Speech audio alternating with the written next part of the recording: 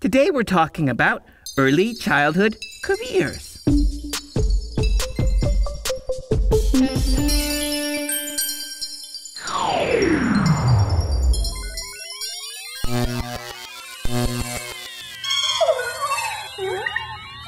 I have questions. This question is from Jessica in Sierra County. She asks, I would love to work at a center like the one my child attends. Do I have what it takes?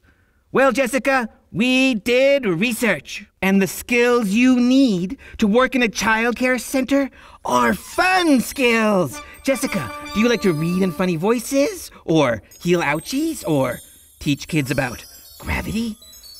Yeah. Huh. Where'd it go? I'll worry about that later. These are the kinds of skills that can get you started in this career. Careers. Yeah.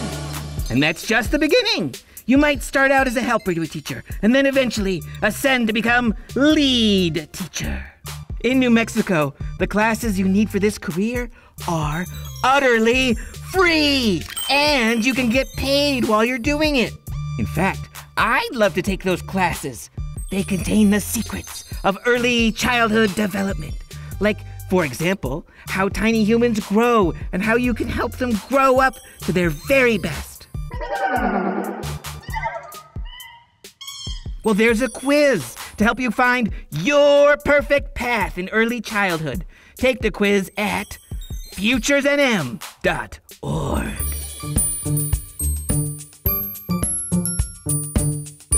So, Jessica, everyone on the ship agrees you do have what it takes. Whatever path you choose in early childhood makes a huge difference in the lives of tiny humans and their families. So go for it.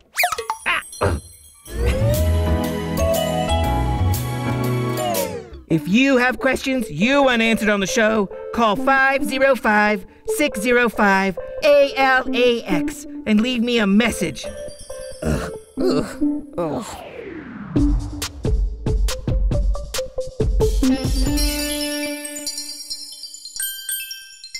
What wavelength of light do you think I'd be?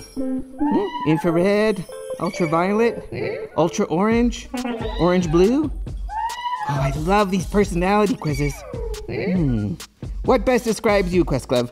Are you cautious, prudent, effervescent, bold, chocolate ice cream?